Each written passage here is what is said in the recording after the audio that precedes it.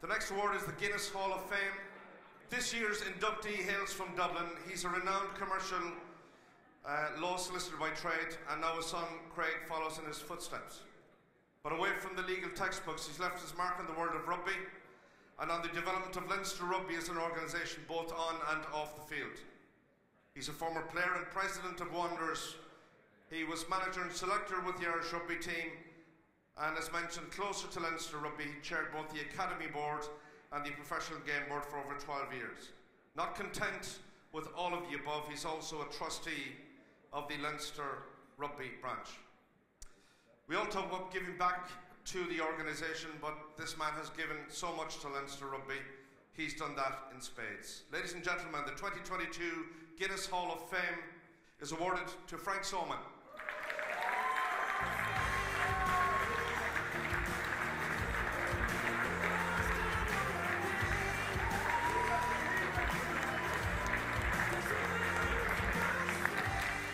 Frank, congratulations. You've had a long wait with your dinner and everything. You've had to make boring chat with people at the table, the whole business. Congratulations. I mean, you must be immensely proud of the work that you've done and seeing that come to fruition in terms of where Leinster Rugby is right now. Absolutely. It's been a very interesting time. Probably one of the most interesting parts of it has been when we started with the Academy back in 2003, 2004.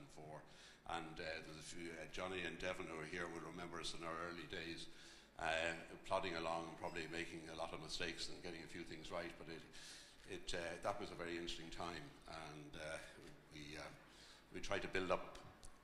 Professional rugby was in its early days at that stage, and we tried to help the players in the academy develop skills not only on the pitch but outside of skills, you know, with contract management, financial management, media relations, all that sort of thing.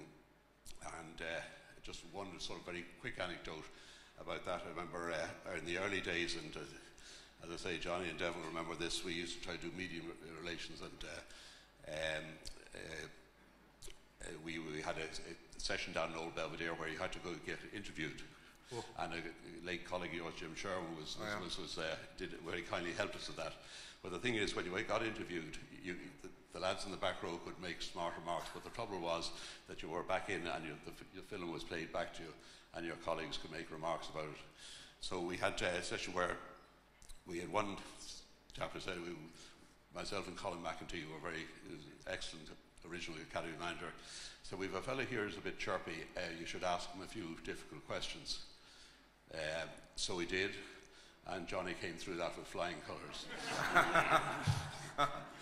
So that was interesting times. Sure, but I mean the Leinster Academy, you know, from back then to when it started to where it is now. I mean, it's the envy of World Rugby, I would imagine, at this stage, to be fair.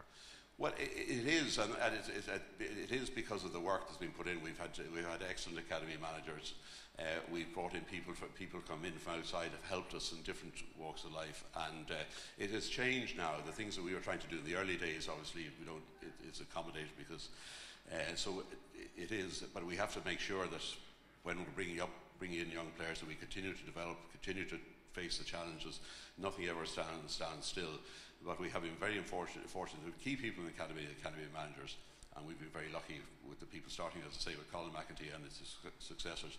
We've been very lucky with those people because it is a responsible job. Ongoing process, isn't it? But I mean, it's like people have so it's like a conveyor belt. It's churning people out all of the time, but the background work is absolutely superb.